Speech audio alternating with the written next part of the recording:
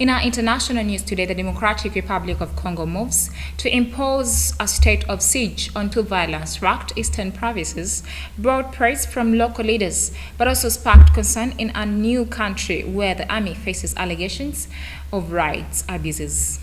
We have the report. President Felix Tshisekedi had said on Thursday that he was preparing radical measures for the mineral-rich East, where an estimated 122 armed groups operate as a legacy of a state of the 1990s conflicts.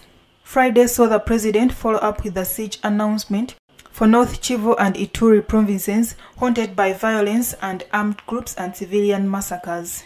North Kivu Governor Kali Kasivita thanked the president for a decision which he said responds to their expectations, stressing that he had repeatedly urged a national mobilization to deal with attacks in the Beni region of the province near the Ugandan border, which has borne the brunt of local unrest. The Congolese Association for Access to Justice also said it welcomed the move but called on Parliament urgently to pass legislation to prevent abuses which might stem from the imposition of a siege.